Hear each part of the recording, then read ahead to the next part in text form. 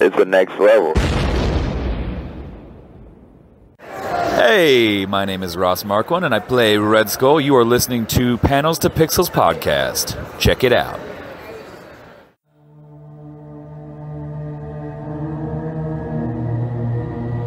Okay. Forget the brick. New joke. 3 heroes die, and they all show up at the pearly gates. God's there to decide what their eternal fate shall be, heaven or hell. Our first hero was dressed up like a big owl, and God says to him, I gifted you the ability to make fantastic inventions. What did you do with this amazing talent? And Owl Guy says, I made this really awesome flying ship and lots of cool outfits and weapons so that I could bring peace to the city.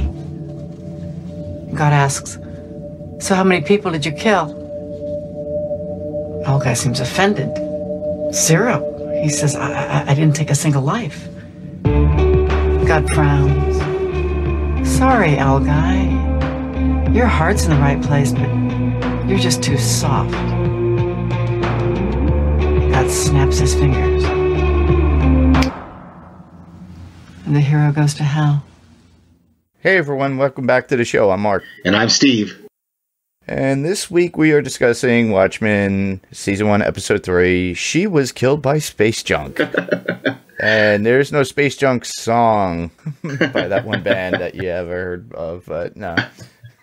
Yeah, well, she plays the Devo song there at the beginning, and apparently there's a line in it about space junk or something like that. So, I don't know, Yeah. maybe you can get the Peter Dinklage Space Pants song.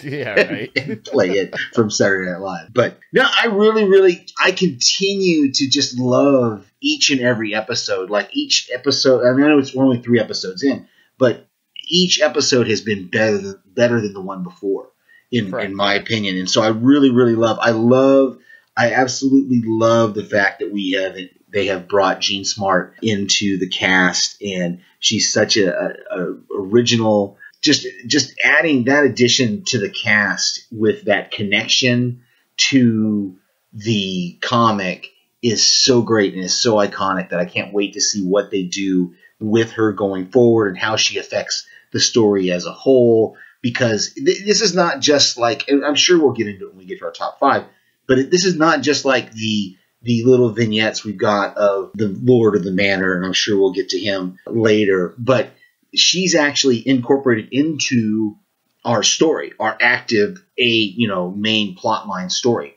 So yes. I'm excited to see where they go with her. I absolutely love the actress and love what she's doing here with this character. Yeah, I'm like you. Every episode has been good.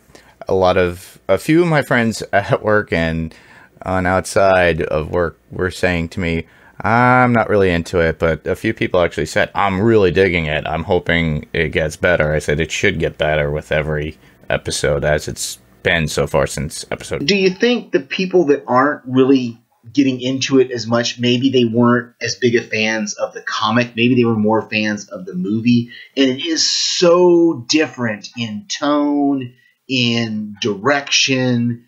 I mean, there is a lot of things as far as the TV show goes that are very different from the Zack Snyder movie, and not just the storyline, not just the fact that the story follows the comic book, not the movie, but just other things about, in some ways it's darker tonally, but it's not darker like scene-wise. Like the color saturation in the movie is very dark.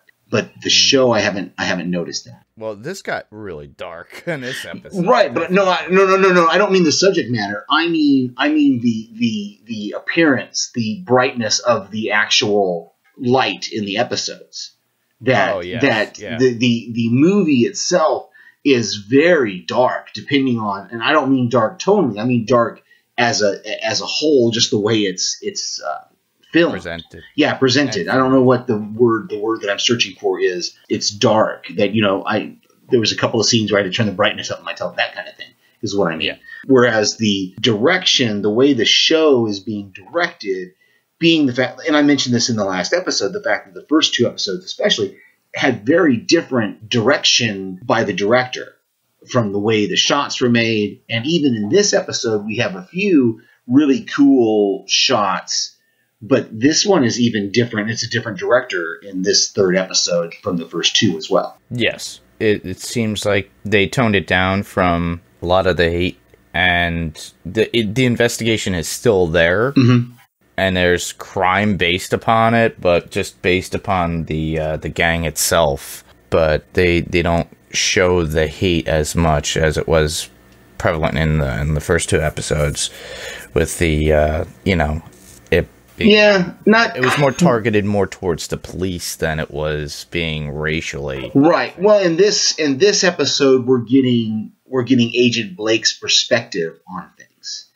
Pretty much the entire episode is. I mean, we don't see Louis Gossett Jr. We don't see.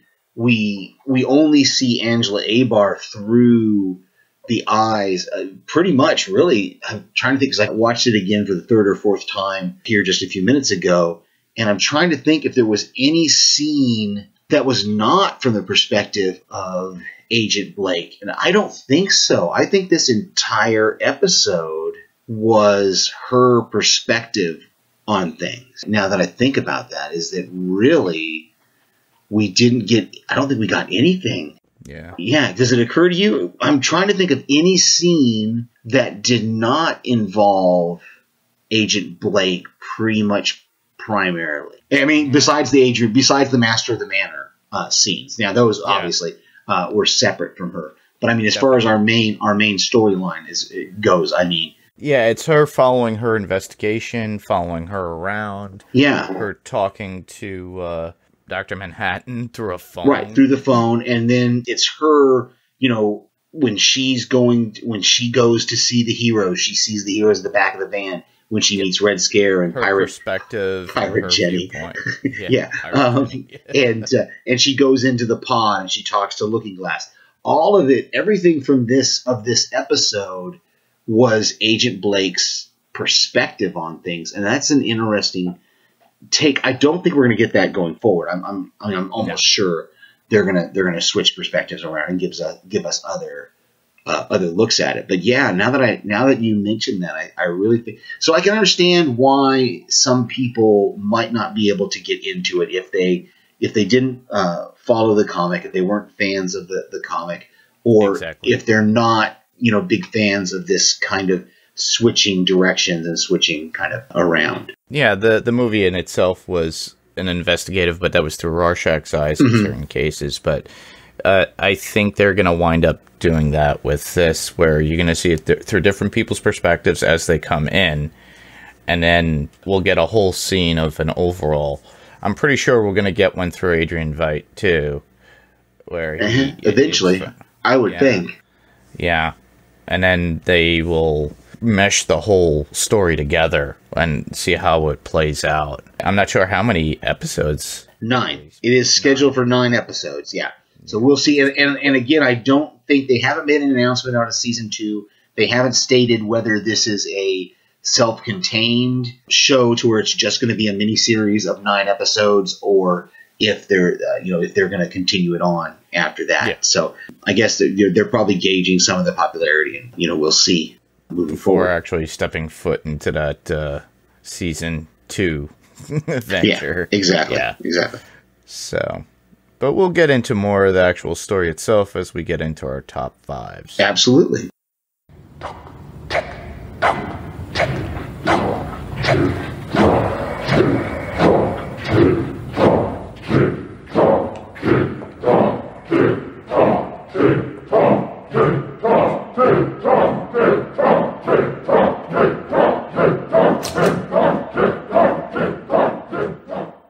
Do you want to go first? Sure. I think we have the same or very similar top 5s. It's just going back to Laurie Blake, and I have to admit, I make a admission here that it took me, I don't know why, the first time I watched this, even with the scene in her house when they show the painting behind her head, and that's obviously a young Jean Smart in the picture with Night Owl to Dr. Manhattan and Ozymandias. It's obviously her. Even then, I don't think I figured out who she was until she has that scene talking to Angela about the hidden closet in Judd's, or the hidden compartment in Judd's closet, where where Angela says, well, how did you know about it? And she says, when my father was killed, they found a hidden room or a hidden partition in his closet. And then it was like a light bulb went off in my head the first time I watched it. I went, oh, Blake,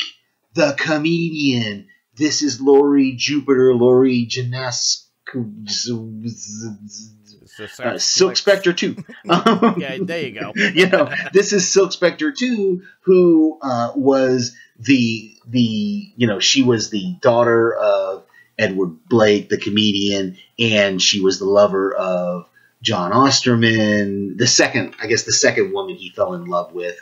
And then obviously in the comic, we have her ending up with Dan Dreiberg, which we'll get into more about Dan Dreiberg, Night Owl 2 later. But it amazed me that I didn't figure that out until she said that.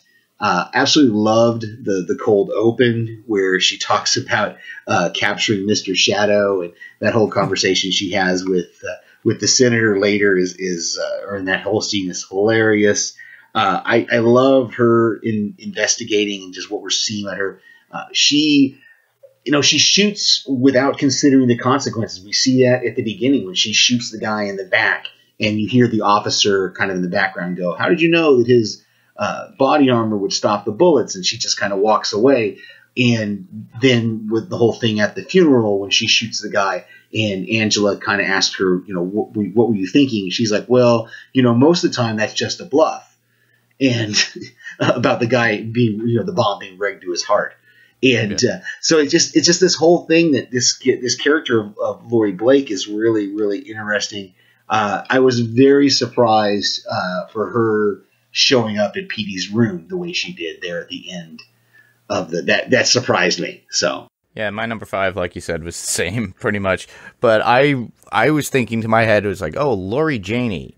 Mm-hmm. And then they used Blake, and I'm like, oh, she took, and it took me I'm like, oh, wait, the comedian, that was his last name. And she never had that in the comic or in the movie. Right. So I'd have like put 2 and 2, but right away I knew who she was because of the red hair, and I'm like, ooh, she's older now, and she's definitely got a sour taste in her mouth about heroes and with her job and how she is, especially the setup in the beginning. It's like, it was a whole setup. You gotta love that. I'm like, oh, she's going in playing. I was like, next thing you know, oh, nope, she's not bad. She's just part of the FBI following up on these vigilante heroes. And I love the woman who she takes hostage keeps struggling like through the whole conversation, even when there's other characters around her in the bank are taking their badges out and showing, and even Laurie has kind of said maybe the FBI would do this. She's still you can see her kind of struggling against Laurie's arm until finally Laurie turns her loose. It's almost like as an afterthought, Laurie realizes, oh, I need to let go of this woman, and then she pulls her badge out, and you realize that everybody in the bank is a federal agent. So yeah, that opening scene was pretty good. Yeah, I love that scene. Plus the consistent phone calls to Dr. Manhattan and her just giving all these jokes about humanity. They're all based upon humanity and human and being human every time she calls him, but there is no response back. But I'm curious, I'm like, is it a satellite phone call that it looked like a dedicated company. I didn't know if it was set specific to call him directly for people to send messages or what. Yeah, that's the impression I got, was that this Madame True who bought her out, and Petey talks about this Madame True who bought out Adrian Veidt's company, and that's what on the phone booth it says True or something, or Trude or something like that, and so you get the idea that she has set up through their technology a way to at least make people think they're communicating with Dr. Manhattan. That's going to be the interesting thing that we're going to see going forward. If these messages actually really do get to him, or is this just a fake out that the company is doing to take people's money? I'm assuming people have to pay for it because, you know, there at the end, the machine voice comes back and says, you know, thank you for being a platinum user of the blue phone booth, you know, whatever. And so you get this idea. So it comes back and forth. I kind of went back and forth on it personally. Just, is it true? Is it real? And I hope we do find out one way or the other. Like I would love for Dr. Manhattan to come back and somebody ask him about it and go, what phone calls? How would somebody contact me on Mars? That's ridiculous. You people Which are is just odd too, because of the space junk at the end. Yeah, exactly. And I had this in my notes, was this whole question of, well, if she's not actually talking to Dr. Manhattan, then how come? Because that's Will's car, obviously Will's car, the one that was lifted up in the end of the last episode. That's the one that drops out of the sky right there in front of her, and it's like, okay, if Dr. Manhattan's not involved in this, then who is it involved with this that is dropping this car, that lifted the car up and is dropping it? And where is Will if he's not in that car? So, yeah, very, very interesting stuff. That brings us to my number 4. Yes. It's just the whole talk that she and the senator have about the Defense of Police Act. And I like that we get through dialogue that this program is only happening right now. It's only happening in Tulsa. This idea of policemen putting on masks, hiding their identity, and that other cities though are thinking about doing it. You know, he mentions New Orleans, Denver, and I can't remember the other. He mentioned like 2 or 3 big, fairly large cities who are also thinking about doing this thing with making their police secret identities, basically. And it's definitely there's a little bit of a danger here, because that's a very communist kind of thing, the secret police that the communists had, and these kind of ideas of the police's identity being hit. I understand they want to keep them safe, but at the same time, you walk a fine line between, well, no one knows my identity, so I can do whatever I want with no consequences. Yeah. And so it's interesting to see how this is going to play out the rest of the season, and what this has to do with the conspiracy itself. Because just like the director there, not the director of the FBI, she points out, or the senator points out the fact that the cavalry always takes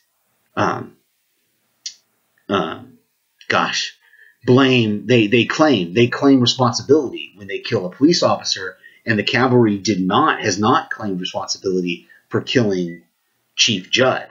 So that, for the senator, was kind of the thought that, well, maybe it's not the 7th Cavalry, but then, of course, we're still seeing these guys coming out and wearing their masks and stuff. So, it's one of those things that knowing Damon Lindelof and some of the way his show sets up, it's probably going to be down the road before we figure out the actual answer to all this. And I did find it really interesting that Agent Blake, she knows the identities of all of the masked cops, but she holds that protocol. She doesn't, like when she meets Red Scare and Pirate Jenny, obviously we know from when she talks to Looking Glass that she knows all their names, but she doesn't reveal them in front of that guy who they have blindfolded. So I thought that was really good, that even though she doesn't like this whole masked cops thing, she's still going to hold on to the protocols and keep the cops' identity safe, at least, or keep the identity secret so that they stay safe. I think that was based out of respect, because she was once a masked person herself, and on top of that, she is an agent, and they had to disclose that information to the FBI. So, yeah, obviously, but I think it was more due out of respect for those. Plus, you know, they already lost somebody to an attack. Right. So they don't need that. Mm-hmm.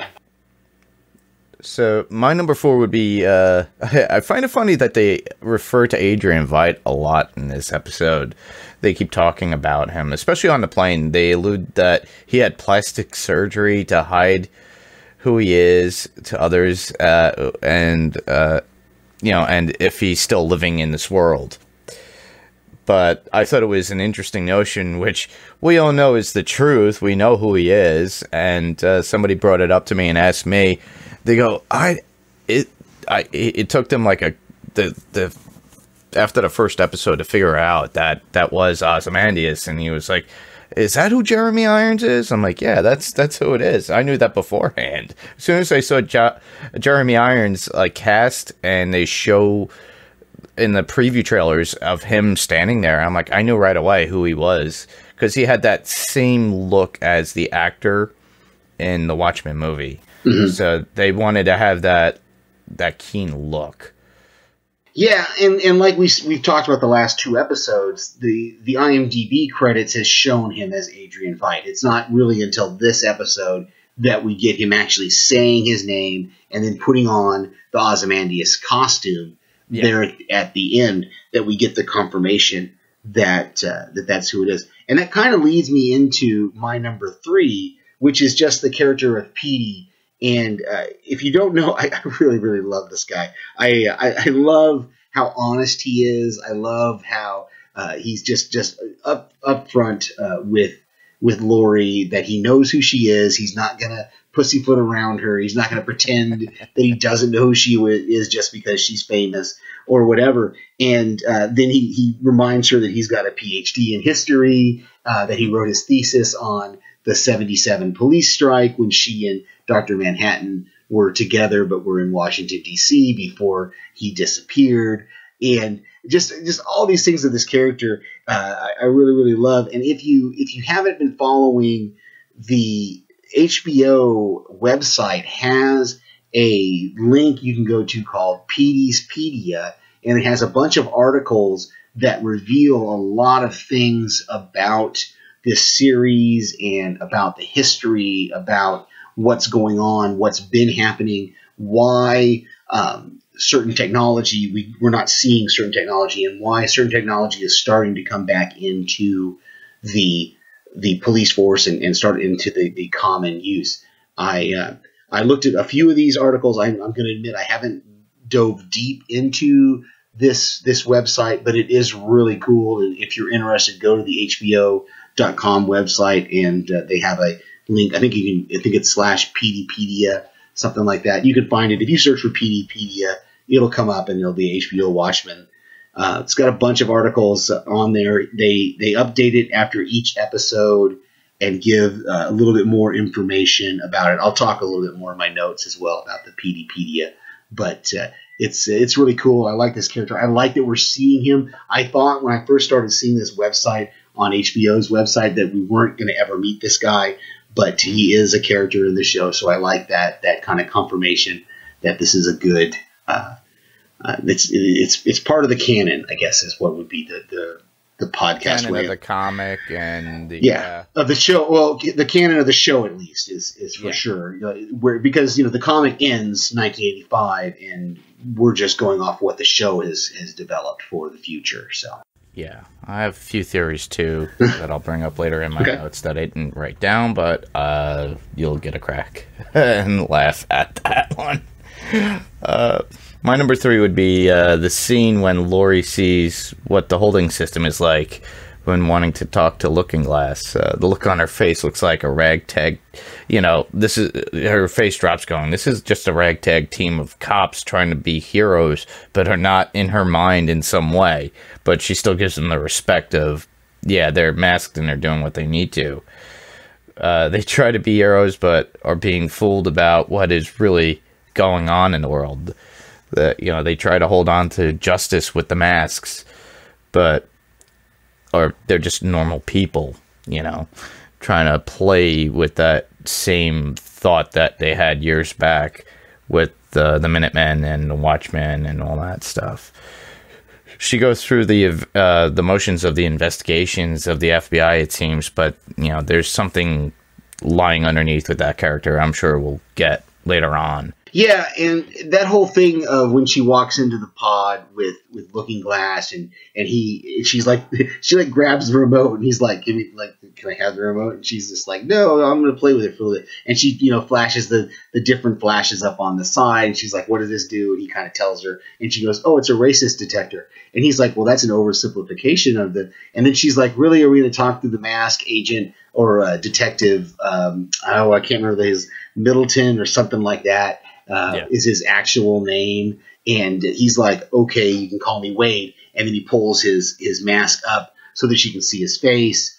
And then he mentions Sister Knight, and she goes, you mean Angela Abar, right? And he's like, yes, Angela Abar. So you get this impression that she's okay with, yeah, when I'm outside and we're with the bad guys and all the other cops, sure, I'll use your silly little superhero names, but when it's just you and me, we're going to talk face to face. We're going to talk real names, real faces. I'm not going to discuss this with a mask. I thought that was really when she's picking the seed out of her teeth in his mask, and she's like, if you're going to wear a mirror for a mask, you got to imagine people are going to use it. It's just hilarious that she's just taking this whole thing, and on one hand, she's showing them how ludicrous it is. But at the same time, she's like, I am going to, okay, the face that we're going to show out in front of everybody, I'll follow the protocols. I'm not going to give you away. But when we're one-on-one in private, we're not playing this game. I think that comes from her comedic acting. And I think they needed that just to be that bit of jokey sarcasm with it. And I think that's what makes this for her character. Yeah. I really like it. Yeah. Very, very cool. So my number 2 is just that joke that she tells. You kind of already alluded to it a little bit, that she breaks down. Really, we get a lot about the characters in this joke that she tells, and we get the idea that she kind of breaks Night Owl down into his basest component parts, which is that he was always trying to be the good guy, and he was always trying to be too nice. She breaks down Adrian Ozymandias into he's Mr. Smarty Pants, who is actually a monster, and then she gets to Dr. Manhattan, and she's like, he himself is a god, and here's what differentiates him from you as a god or from God. And then, he's already living in hell. So when he gets sent to hell, it didn't matter. And then, of course, she paints herself kind of as the outsider, as she's the girl with the brick who's gonna bring it all down. And I absolutely love the callback at the end when she's like, "Good joke, snare drum, roll," and she's even got the cadence, the Rorschach kind of cadence from the movie of that line of drum roll, and then curtains and all that. Really, really good delivery of those lines. Just that whole thing they used it throughout the episode really, really well. I really, really enjoyed how they did that, and then they wrap it up there at the end with his brains coming out as a very graphic kind of his brains come out his nose there at the end. So yeah, the whole joke that she tells, and just like I said, the way she delivers it, and she's got Jean Smart is such a good comedic actress. Even though this is not really a comedic role, this is not really a comedic show, but she's got that delivery, that dark humor that really, really sold it, for me at least. I was definitely sold on it. Yeah, definitely. Yeah, that character is. Oh man, I just hope they don't dispatch some of these characters so easily. Yeah, like in other shows. My number 2 would be the attack on the funeral. That was really intense to watch. I saw that coming though. I'm like, oh, we're at a funeral. Oh, it's for him. Okay, they're gonna do the typical police thing, and I'm like, okay, yep, there he is. I was like, it's coming. But I thought it was amazingly shot the way they did it.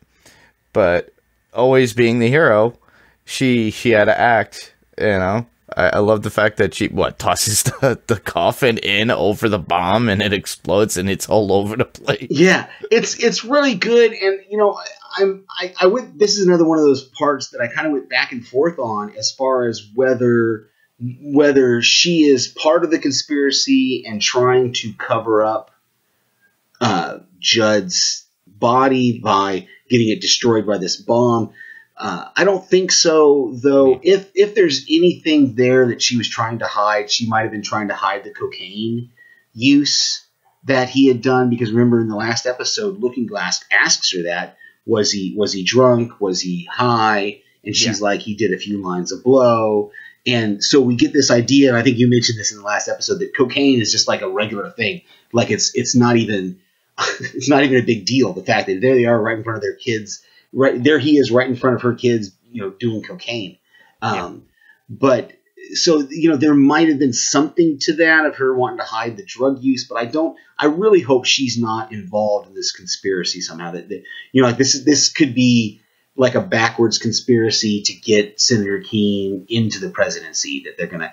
I don't know how it's gonna work, but there's definitely there's something more to this whole sequence of events than we're led to believe, because there's a whole, you could see it from multiple sides, and we could get into that and when I talk about my notes. But I see where you're going with it. I feel the same way.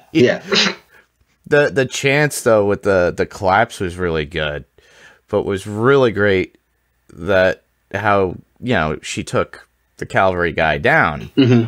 And I love the TikTok as it counted down to the actual event when he was the guy was getting ready with the Rorschach mask as he was walking out. That was a good intense. Yeah, it's really good. And then we obviously we get Laurie uses. I was kind of surprised that nobody mentioned the fact that Laurie snuck that gun in, and maybe that's going to come in the next episode. Maybe somebody's going to ask her about that, because remember they took their guns when they got to the cemetery. They took the police take their guns.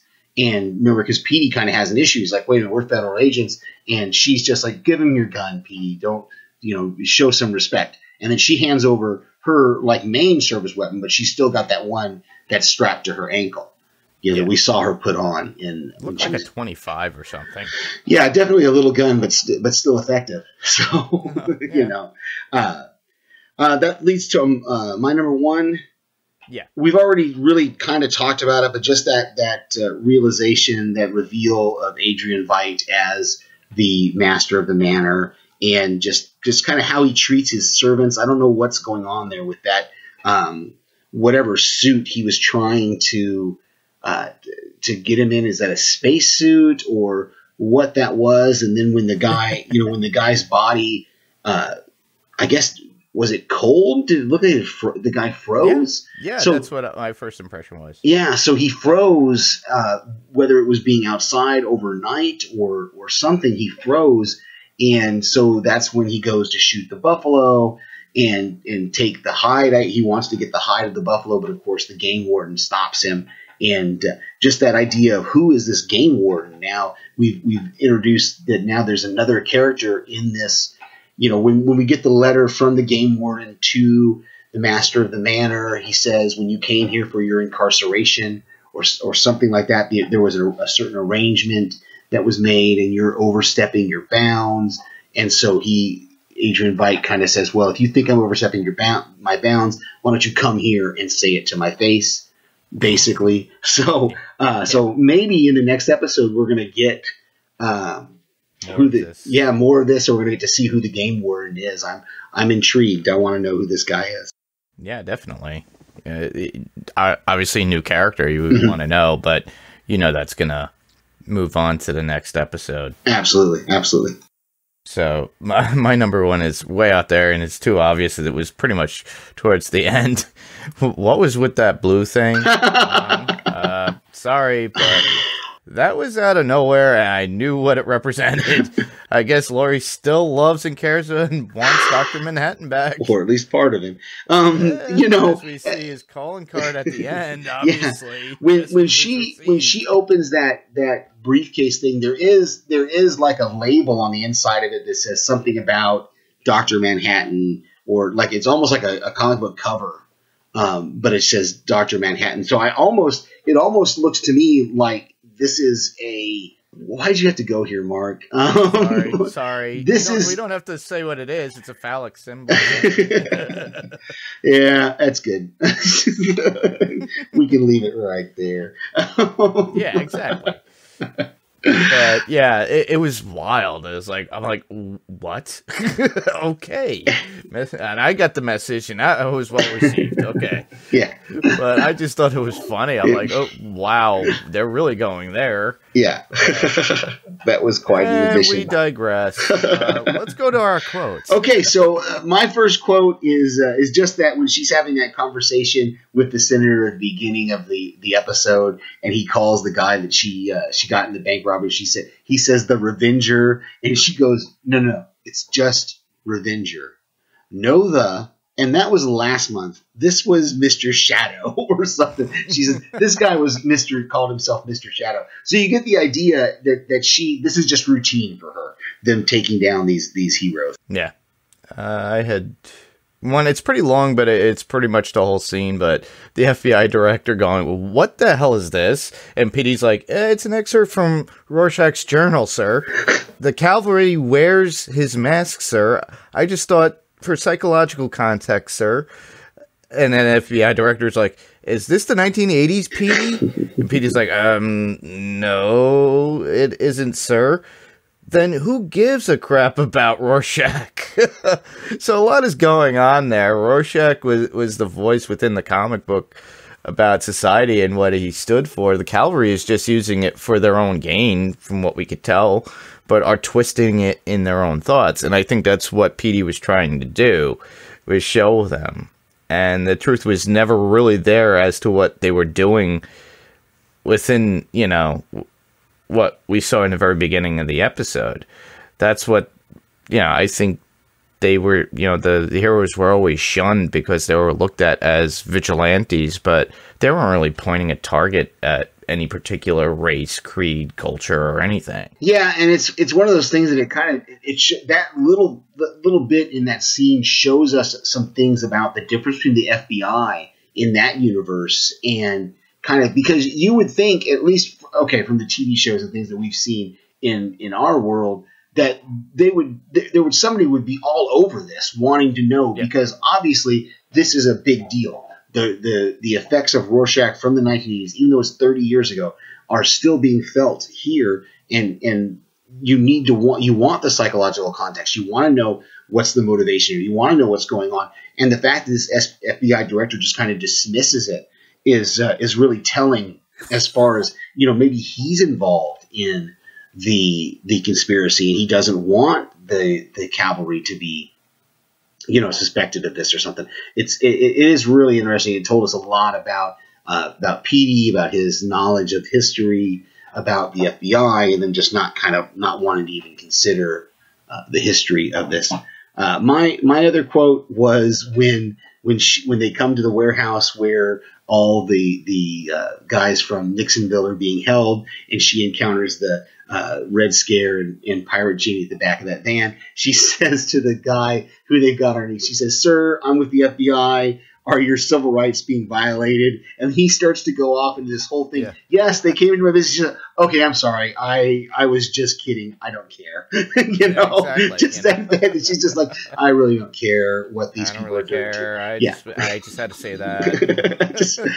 I just had to make my presence known and move on. So I really like that.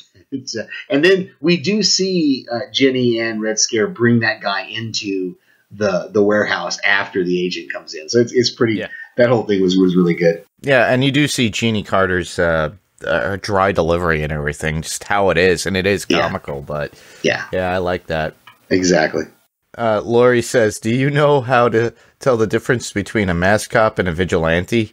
And Angel's like, no. And Lori's like, neither do I. Yeah. So right there, it's just like, they don't know, because it's kind of, somebody could be dressing up as one of the cops, as being like, somebody could steal Panda's idea and just go around as Panda and start killing people or doing something, and the police wouldn't know. Yeah, that was an interesting comment from her. Just that idea of there's no difference between, in her eyes, And this is where I come back to the idea that even though she doesn't like it, she's going to accept it when she's in Tulsa. But it's like anywhere outside of Tulsa, she would be arresting these people. She would be putting them, shooting them.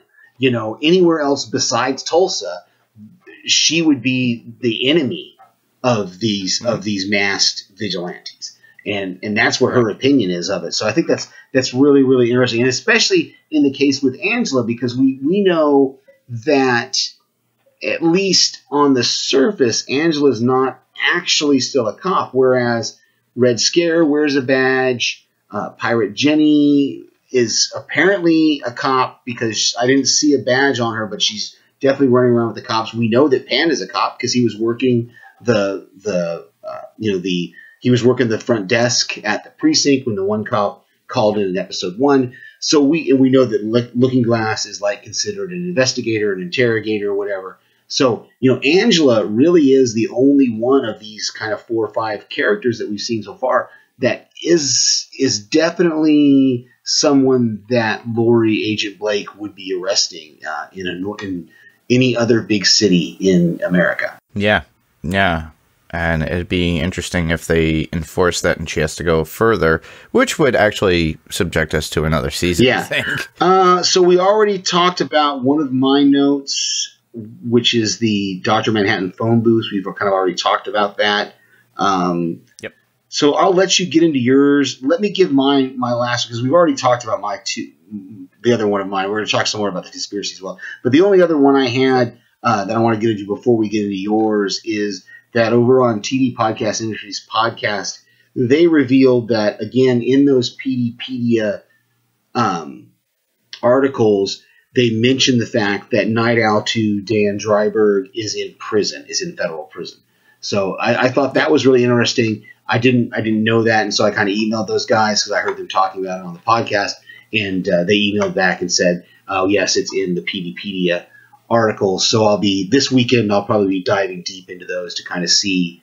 I want to see what if there's any more information about Night Owl 2, about Dan Dreiberg, if we can find out what's going on with him, because we know in the comic book the comic book ends with him and Lori in bed together, you know, and that's one of the things that drives Dr. Manhattan to leave the Earth, is because he sees that Lori has found another love, and so he leaves, and it's interesting if these articles give us any information about what got us from there to here where we are now.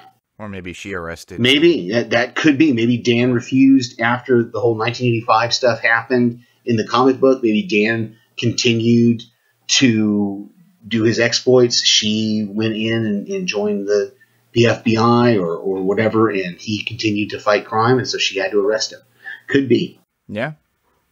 And I actually remembered something in the actual episode where they allude to Dan he was in prison. Well, I remember hearing that. The senator makes a comment at the beginning of the episode that if he becomes president, he could even get her owl out of its cage. And that's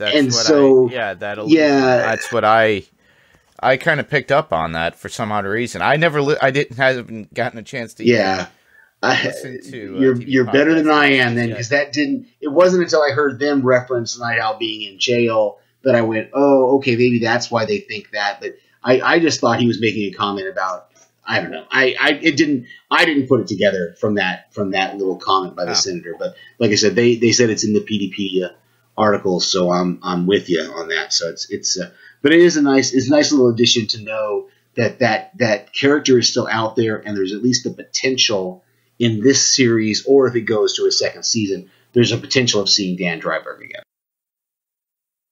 Yeah, that'd be nice. I wonder who'd play him. I'm going to disregard my first one, but I'll go into my... Yeah, because we kind of talked about the first one a little bit. Yeah, so the one that we could get into deep discussion would be this one, which would be Adrian Veidt and his attempts with creating what I think his own Dr. Manhattan. That is what I think he's really doing on his land with, the clone in his suit. or I'm thinking way too much into this, but I don't know how you would freeze somebody or what chemicals would freeze somebody's body to the point and you have to destroy it because you're pissed off. I think that's the real reason why he was in that suit. So, because we saw in the last episode, the Dr. Manhattan burnt up in that fake little play that he had. And obviously he goes, I have to get another clone. And he goes, I'll step up.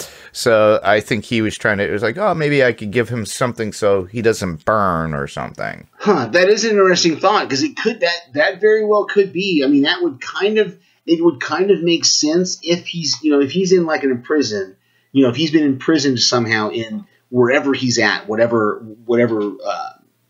place he's in, that he's trying to escape. And one of the ways he could escape is because we know he did create a particle accelerator even in the comic book, and they have it in the movie as well, where he scatters Dr. Manhattan's atoms. And we talked about it when we did the movie review, is that whole scene in the comic books when Dr. Manhattan's atoms get scattered and then he brings himself back together, and he tells Adrian Veidt, that was the first thing I learned how to do, was to reassemble myself. So I didn't even think about that could be what he's trying to do. He's trying to create his own Dr. Manhattan, or he's trying to create the circumstances where he can become as powerful as Dr. Manhattan. Exactly. And Ozymandias is like, in my opinion, trying to take over the world again. That's where it leads to with my thoughts on that.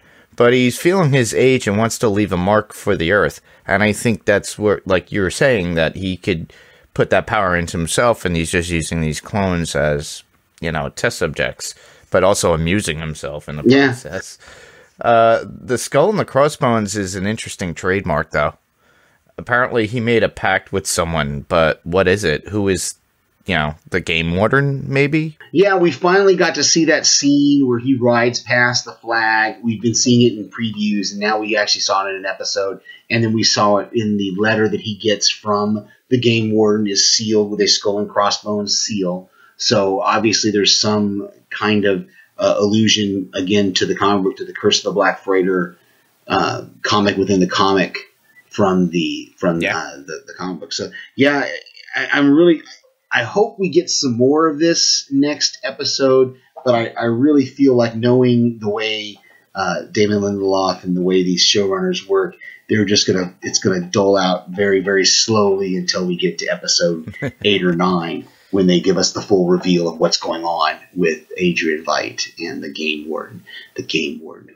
It looked like, when I watched it this third time, it almost looked like the Game Warden had like a mask on over his eyes. Like there was it almost looked like the comedian mask on his eyes was under that hat. Yeah. So that was a quick glimpse I got the third time I watched it. I was kind of like, that almost looks like the little mask the comedian would wear, but the Game Warden had that hat on, so you really couldn't tell exactly what was going on. Yeah. So yeah, interesting stuff. Well, my last and final thoughts, and this goes on the overall idea, and this could be conspiracy theory in my mind, but it's between Laurie being in the FBI, maybe the FBI is creating or having these people do this to take down the police in Tulsa as being masked vigilantes, and that's their way, and it's their way of, all right, well, we're going to prove that they're not doing their job, or they're not capable, or the idea of this mask thing is not working, and she's just there to investigate. She probably doesn't even know, and they're the ones that are underlying doing this, sending these people out to do these criminal acts with the Rorschach mask. Yeah, there's definitely this conspiracy. I think any theory at this point is valid from any of us, because we just don't know. The only other one I could think of would be maybe Adrian's doing this with his clones and having the clones go out. Yeah, it could be. I really think it's one of those things. Like I said, at this point, just about anything, because we still don't know what's going on with Will. We don't know what connection he had to Judd's murder. Did he just find the body out there in the field? How did he get there in his wheelchair? What was going on with that? So yeah, there's a lot more pieces to this puzzle that I think we're going to get throughout the next several weeks. And it's kind of like I said last episode, every time we get one answer, 3 more questions come up. Yeah. So, what do we, how do we affect that? So Exactly. very cool. As a series as a whole, I'm really, really enjoying it. Like I said early on, each episode gets better. I hesitate to say that this is definitely my favorite episode of the 3 that we've seen. Yeah, but that doesn't mean that next week, episode 4 isn't going to be the best episode of the 4 that we've seen, because it really does get better and better each week. In my opinion, that first episode was great, and the second episode I really liked. It took a shift. This episode, wow, Jean Smart, just amazing. And so, is it Jean Smart or Jean? Jean Smart is her name. Is the actress' name? Okay. Yeah, Jean Smart. I got that wrong before. I wasn't sure. I wasn't going to correct you because I wasn't sure what you were referring to, so I left it out. That's what it was. You can correct me. Brian does it all the time. But what about you? Are you having the same thing, or what? Oh yeah, just like you. It's like each episode keeps getting better, and like so far, this is my favorite. But next week's could knock that down in a heartbeat. And honestly, it reminds me of The Boys and how when I binged watched that in a whole day, and that to me, I couldn't get enough of it. And now we're getting a season 2 of that. But there's so much mixed reviews by people I know. And as I was leaving work today, one of my bosses says, he goes, oh, I said, well, podcast that. He gives me that funny look like, oh, okay, whatever. But I said to him, he goes, yeah, I'm really liking it. I'm like really interested in the idea. He goes, I like both the comic and the movie. I said, well, the movie is slightly different from the comic. It had we got into this whole conversation. And I said, but there's a lot of people that don't like the show now that I've talked to. He goes, seriously? I said, well, it's a matter of taste and where you are. Some people, they have other expectations. So, they started watching this and, I couldn't get back into Castle Rock, but I should. But I'll probably take a glance at it. I haven't watched any of the episodes yet, but maybe I'll like it. But I loved the first season, just like I liked Haunting of Hill House. And I'm loving this. I love The Boys. So hopefully, people will turn around. And like you said, HBO might be waiting on a season 2, regarding this because of fan base, because look at what happened with the season or series ending of and that may be part of it, is just that they're kind of going to wait and see until the whole thing finishes to decide whether they want to go with a season 2 or not, which I would be fine with. This, I will say, there's something very rare that I'm feeling with Watchmen that I don't think I have felt with any other show this season or recently, is I'm kind of glad it's week to week. I'm kind of glad we get a week to watch it several times, to kind of digest it and then talk about it, and not like, I don't know what it would be like to binge watch this. And I say that because I almost think I don't want to say it's too good to binge watch, but it's too heavy to binge watch, I think, is a better way. Like, even with Castle Rock, those first 3 episodes are easy to watch one after the other. Episode 4 is good as well, but they're easy to blend, and they a couple of them pick up right after the one before it. The first 2, the second episode kind of picked up right at where the first episode left off at, but this episode is definitely a departure from that. So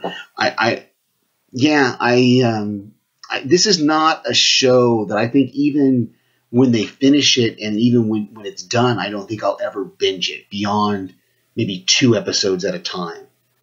because I couldn't see setting for 9 hours in watching this straight. You got to be able to digest it. So. Oh, definitely. It was like that a little bit with The Boys, because I think I went back and rewatched at a certain point during the day. I'm like, oh, let me watch that again because it's something I missed. A little bit of comic talk and news in general. Yeah. I finally got to read Joker, Year of the Villain. That was done by John Carpenter, and it was really good, and I do recommend it to anybody that's out there and suggest you pick it up. I'm going to check it out. I'm going to check it out for sure if I can. Yeah, it flew off the shelves, so you could get it on Amazon. I got to go this past weekend. Some of you may have seen the pictures on our Panels to Pixels Facebook page. I got to go to the Tyler Comic Con and spend a little time with one of our friends, Paige. And got to meet Kevin Sorbo and Sam Jones and Caitlin Nacon. I'm a huge, huge Supernatural fan, so I got to get my several pictures taken with the Supernatural car. And it was actually a car that was actually used in production in season 9 of Supernatural. This group that does these recreations and does these picture moments for conventions and things, she had originally built it as the season 1 car, and so it had all the earmarks of a season 1 Supernatural Impala. The showrunners called the company that does these photos, the group, and said, "Hey, we need a Supernatural car that is a replica car that is in the United States." They were currently filming overseas, and they needed to do some shots in Chicago, and so they called them and said they wanted to use their car actually in the show, and so they redesigned it a little bit where it fit the season 9 version of the car and packed it up onto a trailer and took it to Chicago and got it in the actual show. So I was very, very excited to have my picture taken with an actual car that had actually been used in the show Supernatural. So I was excited about that. Like I said, Mark and I were talking earlier. I got to meet Kevin Sorbo and talk to him a little bit. I'm a believer in Jesus Christ, and so is he. And so we got to have a little bit of that moment there with him. I got to talk a little bit with Sam Jones. I got to talk to Eddie McClintock, who was in the TV show Warehouse 13. He's a huge veterans supporter of military veterans, and so it was nice to talk to him. And he's not a veteran himself, but he's played them in his show, and in the show Warehouse 13, his character is a veteran, and so it was really nice to talk to somebody about that, and just had generally a good time there. I will tell you that this was one of the few Comic Cons I have been to in the last few years that actually had comic book vendors at it. There was actually 2 or 3 vendors that were actually selling vintage comic books, and I'm not as much of a collector as I was back in the day. I kind of flipped through a little bit of the boxes they had, but I didn't buy any this weekend. Yeah, it's something that I do too. I will grab maybe 1 or 2, and if like there's an artist there that I like, I'll grab one of their books, because last time I did that with Chris Claremont, and I wound up finding issue 100 of X-Men that he had did. Got it for a decent price, and I said, "Can you sign this?" Nice. So it works out that way, for those cons. You might not have the ultimate value of the comic, but the idea is that you could actually have them sign it, and you could actually, they have these things where you could actually, like records where you could put them in frames or something and then post them and hang them if you want, and they could be artwork that, hey, this is signed. Very, very cool. So that's what I generally do. I think I did that. I still have to do that actually for Swamp Thing for the artist who signed that for me. Nice. And oddly enough, it's like somebody said, well, it doesn't retain its value because it's Canadian. And it was a Canadian release from that year. Whatever. And I was like, oh. And they're like, oh, but you have his autograph on there, so it's valued something now. I tell you what, I'll say the same thing that my dad said to me 40 years ago, or 50, whenever it was, not that long ago, 30 years ago when I was collecting comics. It's all about who you find and who wants to buy it and how much they want to pay for it. That's what it comes down to. Whenever anything that's collectible, that's what you're going to find is you can go through Wizard or whatever that publication is that tells you how much a comic book is worth, sure, it'll tell you it's worth $20, but you can't find somebody who's willing to pay you. Hey, for $20. Yeah. So exactly. That's why I'm going through a lot of my comics, holding on to the stuff, just downsizing it in the sense of the ones that I love, the ones that I got and that I have a memory of.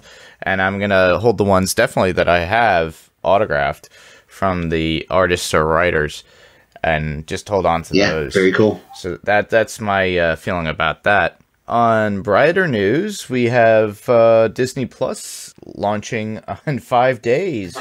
Yeah, I'm excited. Coming out the 12th. I'm excited, man. The Mandalorian and all the other things that we're going to be able to get.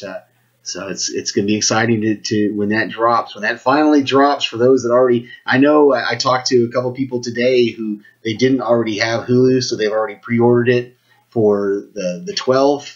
Or the 12th, and I said, I'm already a Hulu subscriber, so I've got to wait until actually the 12th to upgrade my plan to include Disney Plus. So, according to the website, they're saying you've got to actually wait till the 12th to actually change your Hulu plan to include Disney Plus. So, which is not a big deal. It's just it just kind of frustrates me that I got to do something separate.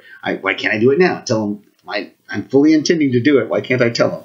So I actually signed up last night. I put in for it. I have my account. It's just a matter of them allowing the app to be available for the 12th, I believe. The 12th. So you would have to go to whatever, if you use a Roku. I don't know if it's on Smart TV. It's on the Fire TV. Hulu's already on the Fire TV, so I'm assuming Disney Plus, they'll probably do an upgrade and upgrade that at that point. Yeah, so if you have an Apple TV, you would have to download that app as well. So, and keep in mind, a lot of people, older smart TVs, this is a little bit techie information that I got today. Samsung's older TVs that you had from years ago that were smart, the beginning of the smart age of those TVs, the app will probably no longer work come like December or just around 2020 because they really can't update those. The memory in the TVs can't work. It's a different operating system.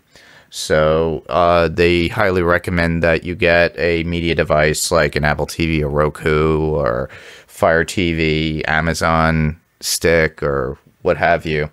So I recommend that to you. If you have an older TV, if it's not within the past 3 years and it's far older, but it has smart capability and has the old logo of Netflix, I recommend just getting a particular device. Or if not, if you're ready to upgrade your TV, do so. But it's a lot cheaper just to get a device. Very cool. All right. I'm looking it up right now because I want to see if they have next week's title available yet. Yes. Should be on Wikipedia. So next week's episode of Watchmen will be episode 4 entitled, If You Don't Like My Story, Write Your Own. So I'm not going to read the description of it because it gives some spoilers away, but there's the title for next week's episode.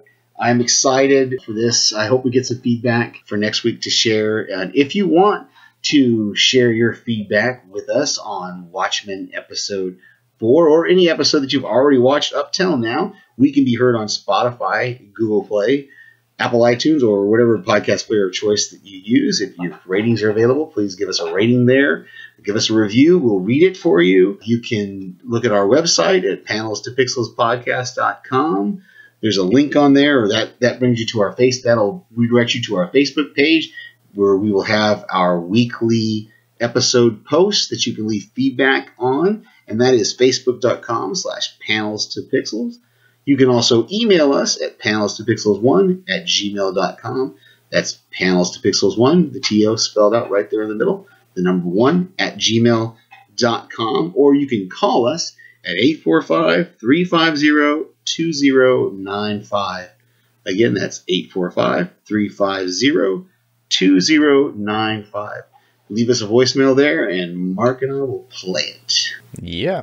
And if you want to do so, you could actually, we're on YouTube. I already uploaded the Watchmen 2009 movie review that Steve and I had done. So if you have YouTube on your Apple TV, Smart TV, what have you, just do a search for Panels to Pixels podcast. You'll see that one come up. All it will have is basically our image of our podcast with the logo. And you could hear the audio as you do. So if you have surround sound and you love to have your surround sound playing it loud, or walking around as you're doing dishes or what have you, you could do that. You could check it out on YouTube itself. We have, like I said, the 2009 movie review for Watchmen, and we have last week's episode as well of the podcast. So if you want to leave comments, do so. Please subscribe on that if you can. And we will continue to upload as we go forth. And hopefully within time we will have a direct YouTube URL that will require people to be listening and watching through YouTube. So, where else can people hear you, Mark? Well, I'm the co-host of The Walking Dead Talkthrough with Brian Malash on Talkthrough Media. So we review The Walking Dead each week, each episode per week, so we can't binge, obviously. But I love it, the fact that, with AMC Premiere, you get it a few days before, as you know, yep. Steve. This podcast will stay on the Next Level Podcast Network as always, but there will be a link for Talkthrough Media on occasion for you to go there and actually listen to some of our podcasts right off our website, which would be talkthroughmedia.com. Or if you want to just listen to us through the specific apps through your phone, your other devices, that would be, you can find us on Apple Podcasts or Stitcher, Spotify, TuneIn, what have you, however you listen to your podcasts. So right now we're currently working on a lot of things, so you get your podcast currently, and we want you to keep in touch there as well. So if you have a love for The Walking Dead and like what the show is doing, please submit feedback there. And as always, we recommend any of the podcasts on the Next Level Podcast Network or other podcasts that are friends of ours. Oh, definitely.